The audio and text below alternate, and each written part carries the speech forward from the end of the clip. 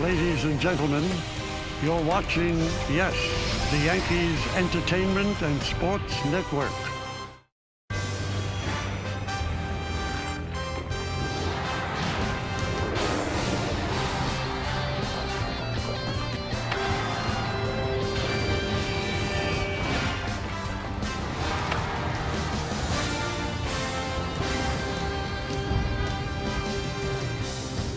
Another standing room only crowd expected here in Atlanta, and it is time for baseball. As the Yes Network presents New York Yankees baseball.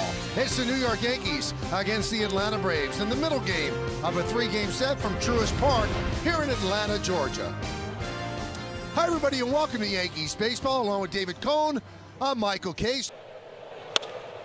Ground ball and grabbed there by Riley. There's one, and there's two, and there's the ball game. The Yankees get shut out, managed just one hit against three Brave pitchers. They've lost another series.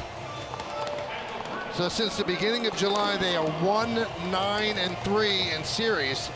And today, after Severino gave up that three-run home run in the first, frankly, David, they weren't even competitive. No, a lot of ground balls, a lot of weak contacts. Give Bryce Elder a lot of credit. He threw a lot of strikes, kept the ball down. No real good swings whatsoever. So that's what you're supposed to do as a pitcher, is maintain contact management, and he had it. Since June 1st, the Yankees have grounded into 58 double plays, second only to the Marlins in baseball. We'll come back, we'll wrap things up 5-0 Braves.